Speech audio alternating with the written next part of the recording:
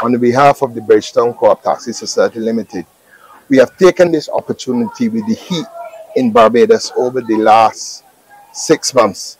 It's been soaring temperatures in Barbados. The co-op has always tried to assist and work with schools in Barbados.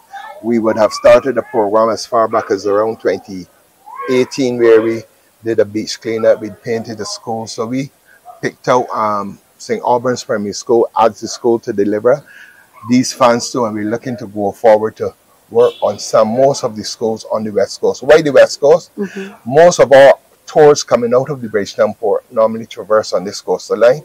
So that's why we would have picked St. Albans. So it was not a special thing that St. Albans was at the top. So we're working from St. Albans, going back to St. James. So there's 2 or 3 more primary schools in the area, in the catchment area. So we make a donation over a period of time.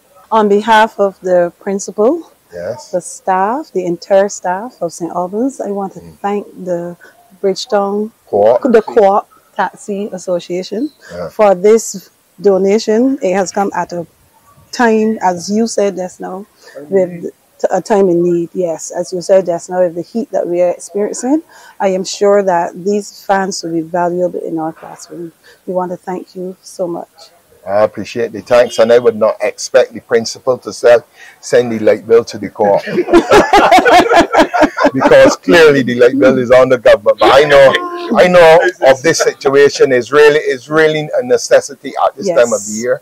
And if you listen to the information that we've been getting, they say it's going to run as far down to December. So that's right. We will hope that this can make the school more comfortable. And with me today, on my right, I have Stephen Clark, who's the Vice President of the Co-op, Tyrone Griffith, who's the Secretary of the Co-op, Emerson Hurley, who's one of the Directors of the Co-op, and Kenneth Knight, who's basically the operations man of anything when it centers around like donations in the port. So he's also one of the committee members of this association.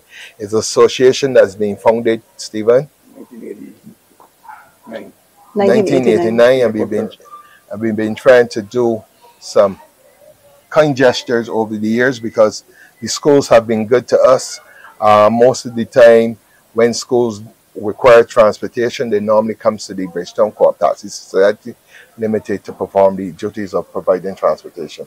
So it's nice being here, and I hope everything goes quite well with you. Again, I want to thank you all for this donation, and we want to wish the very best for your association. And as you move around to the other schools, I'm sure that they too would appreciate your kind gesture.